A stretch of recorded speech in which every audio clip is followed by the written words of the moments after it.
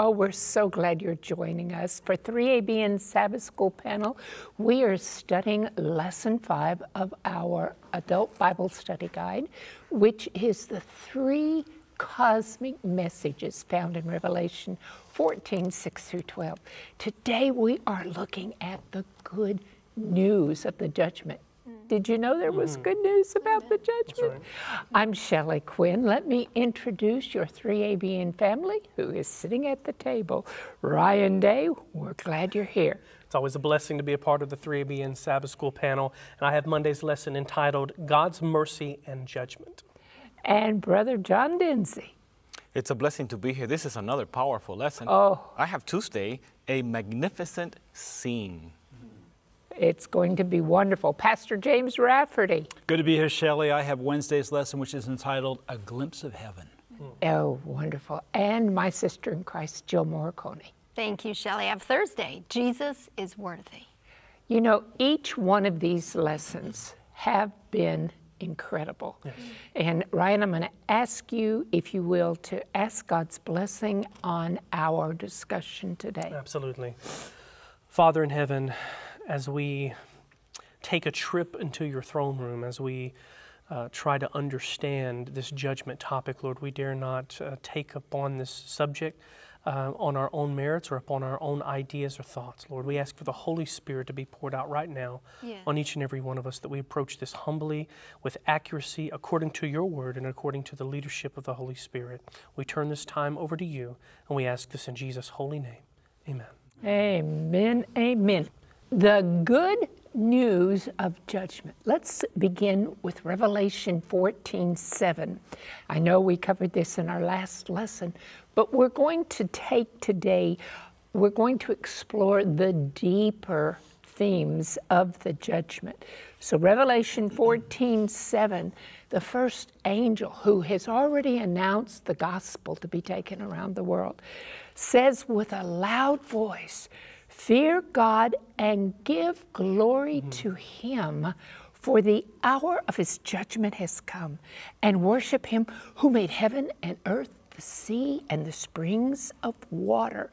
So as we look at judgment in relation to the great controversy and everything that's going on and raging in the universe, we know that there is an inevitable judgment to come. You know, Paul in Acts 24:25, he was talking with Felix and reasoning about God's love and righteousness and the judgment to come. What'd Felix do? Oh, well, go away, I'll think about this and maybe come back to it on a later day. But here's what I just wanted to impress again, and I know we're saying this every time because it is so true. God's nature is unselfish love. It is centered on others, His love. He operates not by the power of control, but by the power of love. That is how His government operates. And you know what? He established boundaries for human behavior. What parent loves a child and doesn't establish good, healthy boundaries? Right. So what God did with His law, His 10 Commandments, which I think of as His charter of rights for His government of love, He put boundaries that protects our relationship with Him and gives Him the due that is due Him, the due that's due Him. And He put these boundaries around our behavior so it would protect the rights of all humans. To ignore His boundaries is to act lawless, as if He has no law. And 1 John 3:4 said, sin is lawlessness. So God is just. What does that mean when we say God is just? We know He's love, we know He's light and righteous, but what does it mean to be just? It means to be absolutely good, to be fair-minded, virtuous, impartial, honest, incorruptible, trustworthy, and righteous. God is a God of justice.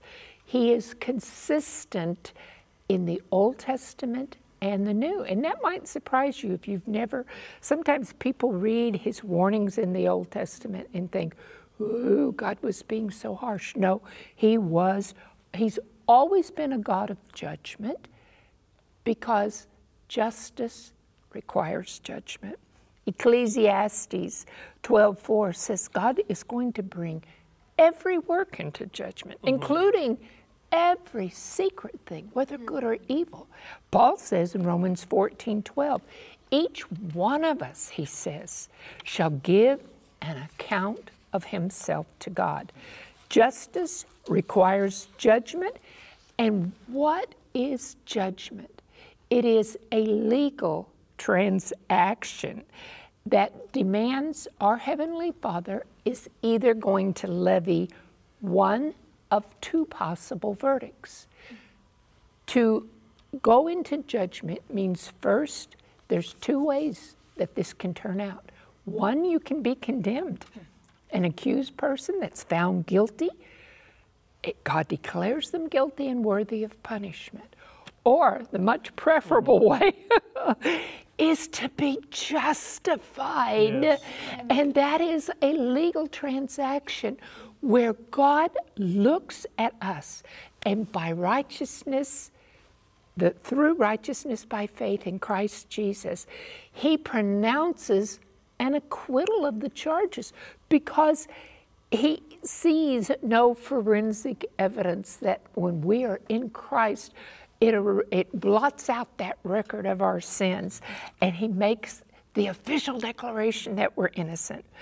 In 1 Timothy 2:3-4, Paul he's writing to Timothy, and he says, God our Savior desires all men to be saved and to come to the knowledge of the truth.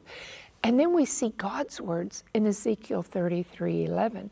And God says, as I live, says the Lord's God, I have no pleasure in the death of the wicked, but that the wicked would turn from his way. Turn, repent, be converted, and live. Turn from your evil ways, for why should you die? You know, God in Christ sacrificed himself to pay sin's penalty. He suffered, and he died. Why? To uphold the righteous law of God. If God was going to do away with his charter of rights, with his 10 commandments, then Christ died in vain. That's right. So he became our substitute because we're guilty of breaking the law. He was sinless, and he makes it possible, as Paul writes in Romans 3:26, that God can remain just because he came down and showed it can be done, but he's also the justifier of the one who has faith in Jesus. So God's love and his holiness demand justice. We all want justice when a wrong is done, don't we? God's love demands mercy and grace. And someone has said this clever quote, I love it. Justice is receiving what we deserve. Mercy is not receiving what we deserve.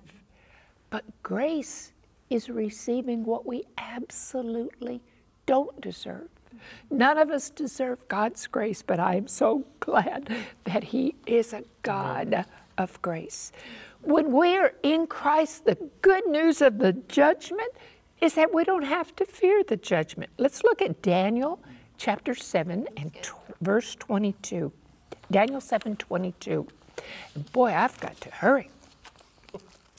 Until the Ancient of Days came, he's watching, until the Ancient of Days came and a judgment was made in favor of the saints most high, and the time came for the saints to possess the kingdom. What is the significance of the judgment hour. Sunday's lesson, I'm going to read what Mark Finley wrote. The Bible's last book, Revelation, focuses on the culmination of the age-long controversy between good and evil. Lucifer, a rebel angel, challenged the justice, fairness, and wisdom of God. He claimed that God was unfair and unjust in a way that he administered the universe. And Revelation's final judgment is at the very center of this conflict over the character of God. So let's return. We're going to reread the first angel's message, Revelation 14, 6 through 7. John is in vision. He says, "Then I saw another angel flying in the midst of heaven, having the everlasting gospel to preach to those who dwell on the earth, to every nation, tongue, tribe, and people."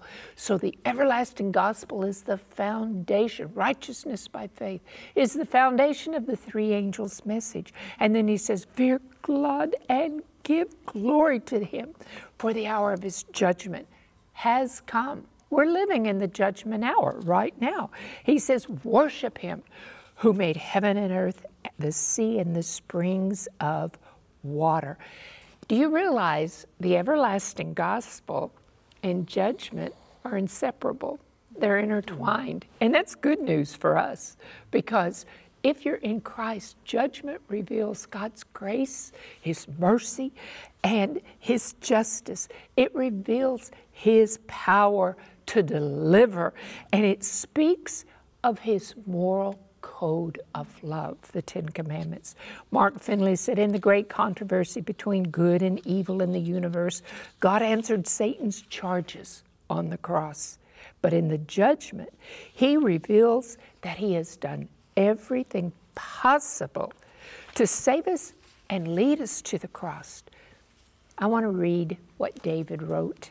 This is his Psalm of repentance, Psalm 51, 1 through 4. He says, "Have mercy on me, O God, according to your loving kindness, according to the multitude of your tender mercies. Blot out my transgressions. Wash me thoroughly from my iniquity. Cleanse me from my sin, for I acknowledge my transgressions. And my sin is always before me. Against you, you only have I sinned and done this evil in your sight, that you may be found just when you speak and blameless when you judge." When you confess your sin as David did, God is faithful and just to forgive you of your sin, and he will cleanse you of all unrighteousness. Amen. Judgment simply reveals if we've responded to God's love and the wooing of the Holy Spirit. Amen. Very well put. Thank you, Shelley, so much for that. My name is Ryan Day, and I have Monday's lesson entitled God's Mercy and Judgment. And as always, Pastor Mark Finley, in his beautiful gift of being able to write and express the gospel so clearly, he writes in the lesson, he says, "The cross and judgment both reveal that God is just and merciful. The broken law demands the death of the sinner. Justice declares the wages of sin is death. Mercy responds the gift of God is eternal life in Christ Jesus our Lord," Romans 6:23. If God's law could be changed or abolished, and this was the point Shelley had made earlier, if God's law could be changed or abolished, it would be totally unnecessary for Jesus to die. Christ's death establishes the eternal nature of the law, and the law is the basis of judgment. And, many people have questioned that before, what are we judged by? The Bible makes it very clear in Romans chapter 2 and verse 12. The Bible says here, "For as many as have sinned without law will also perish without law, and as many as have sinned in the law will be judged by the law." So, yes, we are indeed judged by the law, but the lesson brings out and asks us, but how are we judged? And by what are we judged? Obviously, it takes it a little step further in bringing us to Revelation chapter 20 and verse 12, where obviously we're seeing those final scenes taking place there at the end of the 1,000 years when it's all said and done and this old world is beginning to pass away on the brink of God creating a new heaven and a new earth. But it says right there in Revelation chapter 20 and verse 12, it says, "And I saw the dead, small and great, standing before God. The books were opened, and another book was opened, which is the book of life. And the dead were judged according to their works by the things which were written in the books. I've always found that to be fascinating because you read the book of Revelation, and the book of Revelation, of course, starts out wonderfully in taking us through the different ages from the apostolic age all the way to our current time. And it's interesting that to every single church, Jesus says to them, "Not I know your faith." It's interesting because we think of Ephesians chapter 2, which I'm going to read in just a few moments, let's read it now. Ephesians chapter 2, verses 8 through 10. People think of this text, and it's a powerful text, and there's a powerful truth in it, but we have to understand from a balanced perspective, what relationship does works play in our salvation? Many people's answer to that question is works plays no role. We're not saved by our works, therefore works has no importance at all in the relationship of salvation or in our salvational walk with God. Ephesians chapter 2, verses 8 and 10, this is that powerful text which declares to us, "For by grace you have been saved through faith." Okay? So by grace, through faith, and not of yourselves. It is the gift of God, not of works, lest anyone should boast. And that's a powerful truth. Praise God that we're not saved by works. It goes on to say, though, "For we are His workmanship, created in Christ Jesus for good works," which is the response of being saved by grace through faith, which God prepared beforehand that we should walk in them. So many people say because we're not saved by works and we're saved by grace through faith, well then works plays no role at all. And it's interesting that you go back to those 7 churches, Jesus could have said, I know your faith, I know your faith, I know your faith, I know your faith. But He says each and every time, I know your works. Wait a second, Jesus, if we're not saved by our works and we're saved by grace through faith, then why in the world would you be concerned about our works? Well, that's the question that Mark Finley's asking in this particular lesson here, is what relationship does works play in our salvation? We just learned in Ephesians that while we're not saved by our works and we are indeed saved by grace through faith, we are created for good works. And of course, as we read, I think in a previous lesson, we are told in Romans chapter 1, verse 5, that it is obviously through the grace that we receive by God, it is for obedience that we have received that grace. In other words, the response for the grace that we have been saved by through the faith that we have expressed genuinely in Christ Jesus, the natural results of that, the testimony that tells the genuineness of that faith is indeed our works. This is exactly what James is expressing in James chapter 2. And I've had some of my brethren in church that have told me before, well, James chapter 2 and Ephesians 2, well, James contradicts Paul. No, he doesn't. If you read James chapter 2, you'll see he's simply just adding to and further clarifying the relationship of grace and works here. So James chapter 2, we're not going to read it all, but I'm going to start reading in verse 14. And notice what he says here. This is James 2, beginning in verse 14. He says, "What does it profit, my brethren, if someone says he has faith but does not have works?" In other words, he's simply asking, again, not trying to trash the concept of faith. He's simply saying there's people out there that say, I believe in God. I already have faith in the Lord. I have faith that He's my Savior. I have faith that He died for me on the cross. I have faith in what He has done for me, and that's all that I need. And so he says, but if you don't have works, what does it profit you? Can faith save him? Can just your declaration alone or your words that you believe in Him, maybe your mental acceptance that Christ indeed is who He says He is and has done what He says He has done, is that enough to save him? Notice what he goes on to say in verse 15 and onward. He says, "If a brother or sister is naked and destitute of daily food, and one of you says to them, 'Depart in peace, be warm and filled,' but you do not give them the things which are needed for the body, what does it profit? Thus also faith by itself, if it does not have works, is dead." In other words, we heard these people a lot of times. Sometimes and I'm just going to kind of level with this here for a moment. Sometimes we destroy our witness, and therefore the genuineness of our faith really comes forward, whether it's genuine or not genuine. If someone comes to us and says, "Hey, I really need help in this area or this help," and it's something we can do, but we say, "Oh, brothers and sisters, I'll pray for you. The Lord will take care of you. You're being my prayers." But oftentimes, God has given us the ability to perhaps help our brothers and sisters and put forward in those works to show forth the genuineness of the faith that we do have in Jesus Christ. It goes on to say in verse 18, "But someone will say, 'You have faith and I have works. Show me your faith without your works, and I will show you my faith by my works.' Verse 23 now, it says, and the scripture was fulfilled, which says, Abraham believed God, and it was accounted to him for righteousness. But did Abraham just simply make a mental acceptance of God? Oh, yes, Lord, I know you're speaking to me. I know you've told me you're my God, but that's all I need. No, no, no, no. It goes on to say, and he was called the friend of God. You see then that this man is justified by works and not by faith alone. Abraham put forward his works that showed the genuineness of his faith and his acceptance of God as the one true God. Verse 25, it says, likewise was not a Rahab the harlot also justified by works when she received the messengers and sent them out another way? For as the body without the spirit is dead, so faith without works is dead also. And so, some people have this mentality that, do nothing because Christ has already done it all. You've heard people say this. I don't have to do anything. I don't have to do any works because I'm not saved by my works. Christ has done it all for me. That's all I need, and I just need to believe that and accept that. And while that is a major portion, I think, of our faith and our understanding and who God is and what He has done for us, is accepting for sure that we can do nothing in and of ourselves to gain salvation, that we cannot add anything to the work of Christ and the work of the cross and the plan of redemption that only Jesus could fulfill. Yes, when we truly believe that and we truly believe in Christ Jesus, the lesson is simply highlighting and emphasizing the fact that each and every one of us, if we say that we are in Christ, we should do something about it, that it plays a healthy role. I remember years ago, I just learned, but I've been studying the truth of the Sabbath for many months.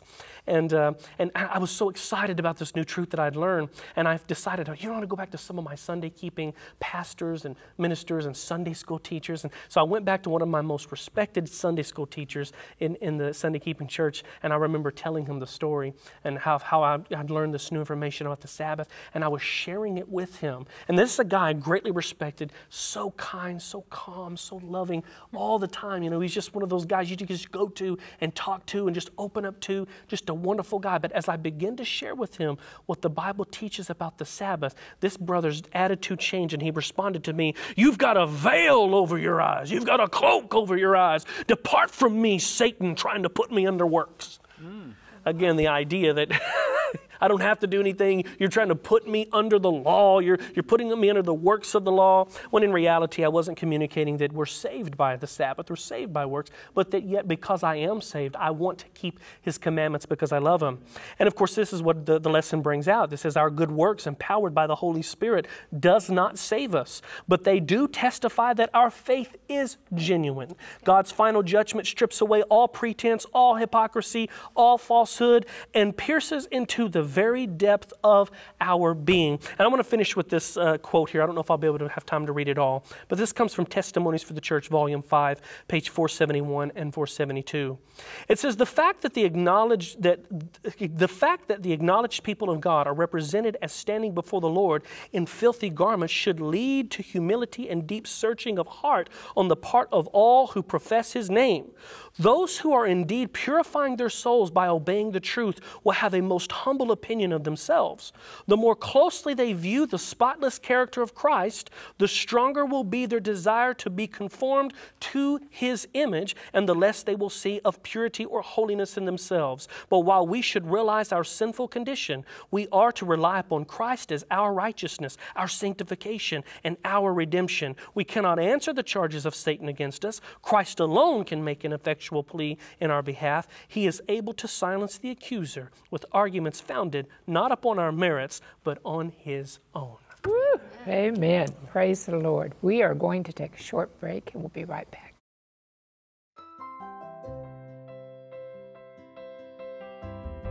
Ever wish you could watch a 3ABN Sabbath School panel again? Or share it on Facebook, Instagram, or Twitter? Well, you can by visiting 3ABNSabbathSchoolPanel.com. A clean design makes it easy to find the program you're looking for.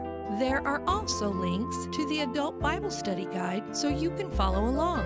Sharing is easy. Just click share and choose your favorite social media. Share a link. Save a life for eternity. And now we go to Pastor John Dinsey, who's going to tell us about a magnificent scene. Thank you so much. Yes, this is Tuesday's portion of the lesson, a magnificent scene. And when I started looking at this lesson, I said, you know, there's good material here, but is there something else? It's like I was missing something, and I praise the Lord that prayer brought out something that I was really blessed by. So I want to share that with you. Here the lesson begins with this thought: the prophetic books of Daniel and Revelation are companion volumes, and Daniel was shown a history of the world kingdoms that would appear upon the scene of history and be a kingdom that was controlling other kingdoms. He saw Babylon, Media, Persia, Greece, Rome, and the breakup of the Roman Empire. He saw these things. The Lord showed these things to him in the 1,260 years depicted in Daniel chapter 7, verse 25. But the attention of Daniel is drawn to a scene that is truly magnificent. It can blow your mind as you consider what is taking place here. And this is quite a blessing. So we go to Daniel chapter 7, verse 9, and take this in. Consider what is going on here. It says, I watched till thrones were put in place, and the Ancient of Days was seated. His garment was white as snow, and the hair of his head was like pure wool.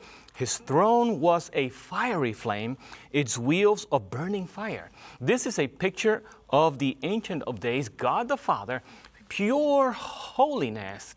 And we have read in the New Testament that he says that he dwells in light unapproachable, pure holiness of God the Father. Psalms 90, verse 1 and 2 says, Lord, you have been our dwelling place in all generations. Before the mountains were brought forth, or ever you had formed the earth and the world, even from everlasting to everlasting, you are God. This is God the Father that appears upon the scene, and the throne is set in place. In other words, moved to this place. So here, in the book Great Controversy, 1888 version, page 479, it says, it is he, the source of all being, and the fountain of all law, that is to preside in the judgment. And holy angels as ministers and witnesses in number 10,000 times 10,000. And thousands of thousands attend this great tribunal. How many is that? 10,000 times 10,000. That's 100 million, but it said thousands of thousands. This is a magnificent scene, but, you know, this is a tribunal. This is a judgment that is taking place, as we're going to see in a moment. I have been in courtrooms before, and you're sitting there, and all of a sudden somebody stands and says, all rise, the Honorable Judge Johnson, or whatever his name is presiding, and everybody stands up, and there's this silence and this moment of, uh-oh, judgment is about to start. And this is what's taking place here, and it is a judgment that is taking place, but we're talking about good news of the judgment. And as you see, it says that the saints possess the kingdom. This is good news that we're talking about here. So, but we're talking, when I was in this courtroom, and I was like, wow, this is the judge, everybody. And you know, people that are accused, I don't know what they dressed before, but most of them are dressed, guys, a nice suit and tie there now, and they shave and everything, and the ladies, they're dressed very well. They don't come in their worst. They try to look nice, especially if they're about to be judged, because I don't know what people think is, well, maybe if I dress well, they'll treat me better. I don't know what people are thinking, but in this court scene, it is the angels that are witnesses. We do not appear. This is what they call the pre-Advent judgment, the judgment before Jesus returns to the earth.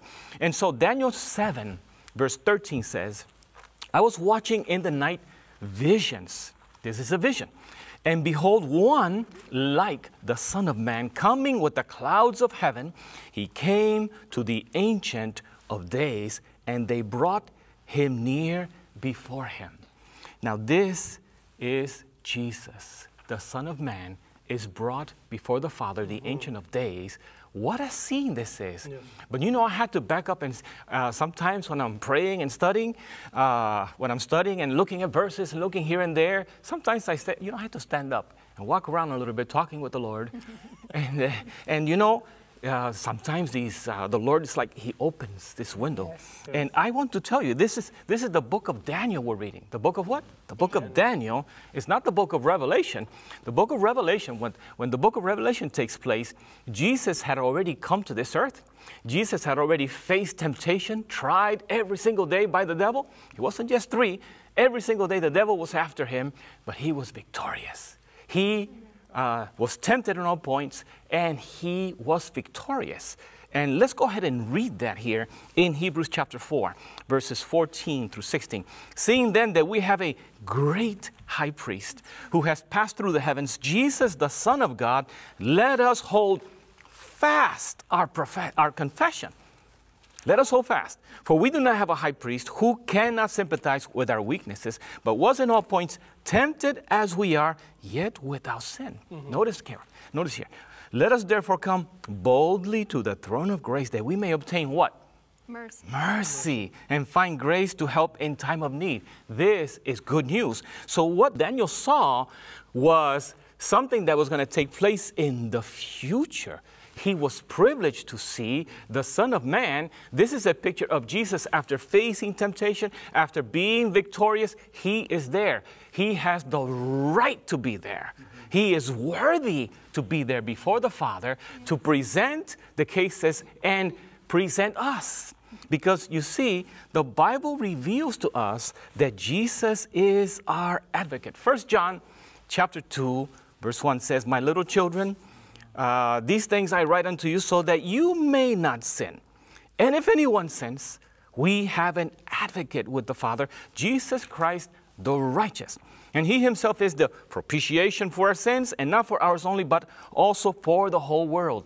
Daniel is seeing Jesus in this condition, that he has been our propitiation for our sins. He has been the Lamb of God that was slain and died on the cross. He is there, worthy to be there. He is worthy. And you'll find out in a moment, Revelation chapter 5, you're going to hear about that the Lamb is worthy. Worthy is the Lamb. That beautiful song in the Hallelujah chorus that says, "Worthy is the Lamb that was slain." I don't know if you heard that song before, but it's magnificent. And this is a magnificent scene that we're seeing here. And Daniel was able to see this. I don't know if he took in all that he was watching, because it's really magnificent. This is our Savior Jesus Christ appearing before the Father to represent you and me. And so, my little children, as it says here, he's writing these things so that you may not sin. We have to fear God and keep his commandments. We have to fear God and glorify him, because the hour of his judgment is come.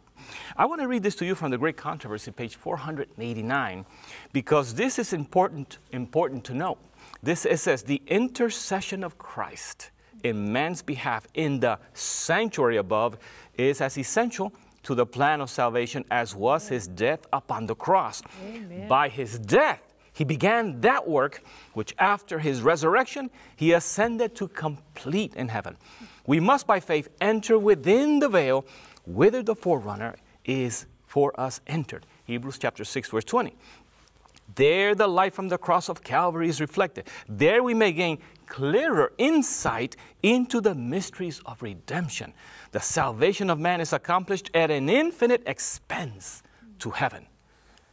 The sacrifice made is equal to the broadest demands of the broken law. Jesus has opened the way to the Father's throne, and through his mediation, the sincere desire of all who come to him in faith may be presented before God. And this is what we're seeing here. This is what Daniel was seeing. What a privilege. He saw all the way into the year 1844, when Jesus Christ and the Father go from the holy place to the most holy place, and judgment began in the year 1844. You're going to hear more about that as we continue in these lessons. We need to pay close attention to what we are studying here, because eyes are going to be open, and we're going to realize that we have a wonderful God, a wonderful Savior who loved us enough to die for us and willing to represent me, you, before the Father and say, "I died for him." Yes. He has asked for forgiveness of his sins, and I claim him as my child. This is a marvelous thing to consider. This is what Daniel is seeing. Wow, our time is gone. But consider the great mercy of God and the great love of God. Here is a magnificent scene. Continue to look into it because there are wonderful things to see here. Amen and amen. What a powerful, beautiful message that we have. Thank you, John, for sharing that, and Ryan and Shelley. My name is James Rafferty, and I have Wednesday's lesson, and it is entitled A Glimpse of Heaven, and we're going to move right into Revelation chapter 4. The quarterly takes us to Revelation chapter 4, where John beholds an open door in heaven and receives an invitation, come up here, and I will show you things that must take place after this. Revelation 4, verse 1. So Jesus invited the apostle to look through this open door into heaven's sanctuary, to view eternal scenes in the great controversy between good and evil. The quarterly goes on to say, we too can look through that open door. With John and Johnny, we can look through that open door. I love that. God gives us these glimpses, right? He gives us these visions, if you will, as we wrestle with Him, as we pray with Him, as we walk with Him, as we talk with Him. God opens our minds, and that's what He was doing with John on the Isle of Patmos. That's what He was doing with Johnny this last week. And we too can receive a glimpse of the eternal plan of salvation, and that's what we're about to witness. The quarterly goes on to say right here in Revelation chapter 4. Now, when we read Revelation chapter 4, 2 through 4, we see some similarities between the judgment scene in in Daniel chapter 7. The quarterly goes on to say, however, there are some differences. There are elders there, but there are no books. There's no elders in Daniel 7. In fact, what's really interesting is every throne scene in the Bible is minus the elders. In Daniel chapter 7, in Ezekiel chapter 1, in Isaiah chapter 6, you have a lot of similarities in all of these chapters. The throne room scene is there. The angelic beings, 4 angelic beings are there singing, holy, holy, holy. But there are no elders. So this is an incredible vision, an incredible picture into the plan of salvation, because guess what? Post Christ's resurrection, as we enter into this new prophetic cycle in Revelation chapters 4 and 5, the 7 seals, we're going to actually see what the slain Lamb has accomplished. He has enabled there to be elders in heaven. Now, who are these elders? That's the question that the quarterly asks, and we'll get to that in just a second. So there's no judgment set. There's no books opened in Revelation chapters 4 and 5. Actually, there is a book in Revelation 5. Jill's going to share that with us. That book, though, is sealed. So a little bit different scenario here. We're getting an introduction here to something amazing. This glimpse into heaven is going to show us a picture of God's grace. How? Well, the throne room scene, we have God the Father sitting, the quarterly goes on to say, surrounded by the heavenly beings.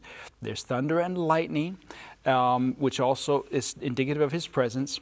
But then it says in Revelation 4, verse 4, that there are 24 elders present around God's throne. Who are these elders, the quarterly asks? Well, in ancient Israel, there were 24 divisions in the Levitical priesthood, and these priests represented the people before God.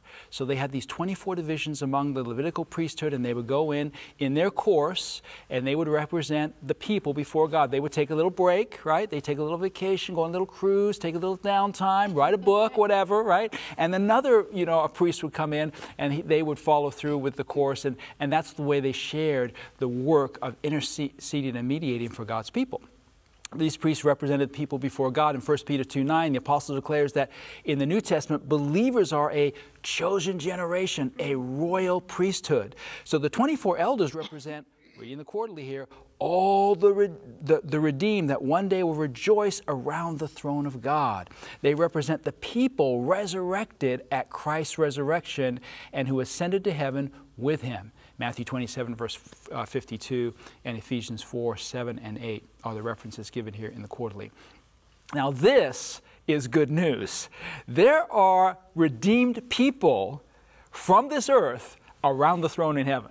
That's incredible when you think about it. And what's especially interesting here is that these redeemed elders, and by the way, that word elder is always ever used for a human being in the Bible, in the Old Testament and the New Testament. It's never used for an angel. It's never used for any other kind of being.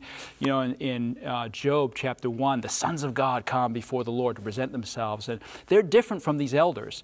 The word elder is specifically used for humans and, of course, for these redeemed beings who are around the throne, and they have white robes promised to the churches who overcome. They have crowns promised to the churches who overcome. They are sitting on thrones promised to the churches, specifically the church of Laodicea. To him that overcome, I will grant to sit with me on my throne. Well, this is a foretaste, an earnest of that, if you will. Christ resurrected with him, took captivity captive with him to heaven, and he gave to them a taste of what God has promised to every one of us who overcome by the blood of the Lamb, by the word of our testimony, and love not our lives unto the death. So they're clothed with white robes that signifies the righteousness of Jesus Christ. And when we talk about righteousness, it simply means the right doing of Jesus, the right doing of his life and the right doing in his death. He did everything right. We do everything wrong. He did everything right. And so he gives us everything he did right, and he takes everything we did wrong in our place when we put our trust, our faith, when we accept him as our Savior. They have a golden crown upon their head, signifying that they are victorious in the battle with evil. They are part of heaven's royal line of faith-filled believers. So they sit on these thrones, and it's just directing us to this beautiful promise that God has given us, that him that overcomes, I will grant to sit with me on my throne, even as I overcame and am sat with my Father on his throne. So we see this picture in Revelation chapter 4. We're stepping into a glimpse of what God has promised to all of those who put their faith in Jesus. Now, we see this more clearly as we read a little verse. I'm going to steal a little verse from Jill in Revelation chapter 5, if you don't mind. Okay, Revelation chapter 5. Let's just move down here in Revelation chapter 5. After we see the Lamb, Jesus Christ, symbolized here, slain from the foundation of the world. After we see the Lamb, it says here in Revelation chapter 5, verse 8, and when he, the Lamb, had taken the book, the seal book, the 4 beasts and the 24 elders fell down before the Lamb, having every one of them harps and golden vials full of odors, which are the prayers of the saints. And they sung a new song, saying, Thou art worthy, verse 9, to take the book, to open the seals thereof, for thou wast slain, and here's the key phrase, and hast redeemed us to God by thy blood out of every kindred and tongue and people and nation. And, verse 10, has made us unto our God kings and priests, and we shall reign on the earth. So these two verses are directing us to understand more fully who these 24 elders are. And what God is saying to us basically is, I have included you in my throne room. You are part of heaven's council. You are replacing, in a sense, those fallen angels. When we look at Revelation 4 and we compare it with Isaiah 6 and we compare it with Daniel chapter 7 and Ezekiel, we have to think about the fact that the angels are always present. The angels are always present in all of these scenes. But we know, according to Revelation chapter 12, that there was a war that started in heaven. Sin didn't start on planet Earth, it started in heaven. And in that war, a third part of the angels were deceived. And they fell. They were cast out of heaven with Lucifer, with Satan, the devil, their leader in rebellion. But did you know that mankind is actually, redeemed mankind is actually going to replace those fallen angels? Jesus says that in heaven there's going to be neither marrying nor giving in marriage, but we are going to be like the angels. That we are going to be, in Hebrews chapter 2 it says that we were made a little while lower than the angels, that we are going to be actually taking the place of the angels in God's heavenly throne room. That we're going to be participating with the angels in that anthem through all eternity. Holy, holy, holy is the Lord God of hosts. That we are going to be part of that grand, well, in Revelation chapter 4, Revelation chapter 4, it says in verse 8, and the 4 beasts, and with each of them having 6 wings, full of eyes within and without, rest not day or night, saying, Holy, holy, holy is the Lord God Almighty. In Revelation chapter 5, as we continued reading there, the angels are around the throne, and the 4 beasts and the 24 elders, 1,000 times 10,000s and thousands of thousands, and they say with a loud voice, Worthy is the Lamb that was slain. All of heaven is breaking out in song and holy anthem to God, and we're going to be part of that group. Now, right now, in church, when they have the music, the hymns or the music, I don't sing with a loud voice. I let the people around me, I let them drown my voice out. I like to sing, and the louder the voices are around me, the louder I sing. The softer the voices are around me, the softer I sing. But someday, I'm going to have a voice that can be loud and heard and in tune, if you know what I mean. And this is the picture that God has for us. It's a beautiful glimpse of heaven. And with this picture behind us, we can step into the judgment with boldness. Amen. Thank you so much, each one of you. What an incredible study. Pastor James, that was a beautiful setup. Thank you. I love to hear you break down the book of Revelation specifically. Thank you. Revelation 4, of course, that throne room description. I'm Jill Morricone. I forgot to say my name. And we are on Thursday's lesson, which is Jesus is worthy. We're looking at Revelation chapter 5. So we have been reading Revelation 4 and 5, but Revelation chapter 5 is a specific moment in salvation history.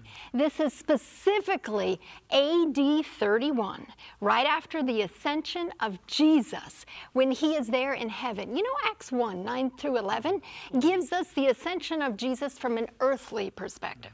We see what the disciples saw. We see as Jesus was taken from them up into heaven.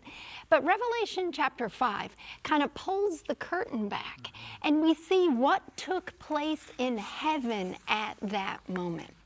We see Christ's enthronement and inauguration into his ministry as our king and priest in the heavenly sanctuary.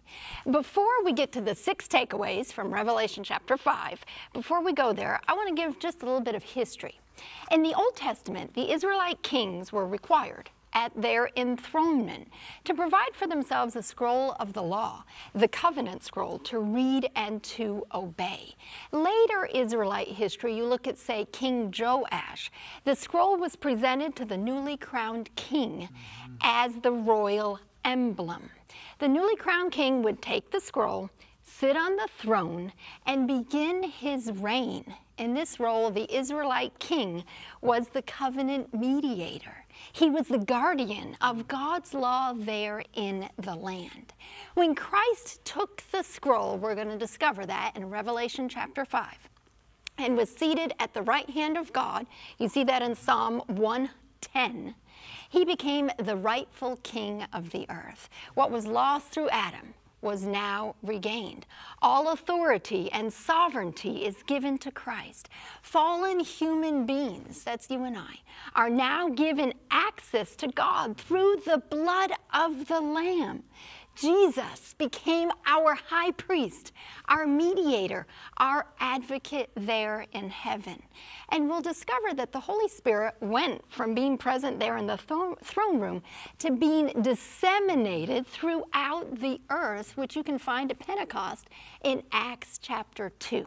So let's look at our 6 takeaways. We're in Revelation 5. We'll pick it up in verse 1.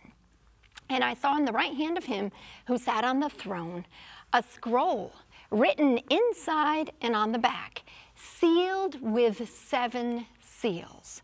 Now, ancient scrolls were often sealed. Why? To protect a document from being tampered with, and the document could only be opened or the seals only broken by the authorized person. It's interesting that the scroll is written on the inside and on the outside. We see this comparison in Ezekiel. You can read that, Ezekiel chapter 2 and 3, where the scroll is written on the inside and on the outside. And in Ezekiel 2 verse 10, it talks about this scroll, and it says, he spread it before me, and there was writing on the inside and on the outside. Written on it were, what are those words? Lamentations and mourning and woe. So the question is, what is this sealed scroll? The scroll that's sealed with the 7 seals. It is the record of human history. The record of lamentation, mourning, and woe. And why is the human history, why is the record mourning and woe? because we're under the condemnation of sin. Because all of us have sinned and fallen short of the glory of God. All of us deserve to die. And yet Jesus, the Lamb of God, showed up. He is the one. Our destiny was sealed. We were under the condemnation and the curse of the law. But Jesus shows up because he can change that. He can open the scroll because of the blood of the Lamb, and he can save us. He can change our destiny. Let's keep reading. We're in verse 2. I saw a strong angel proclaiming with a loud voice, "Who is worthy?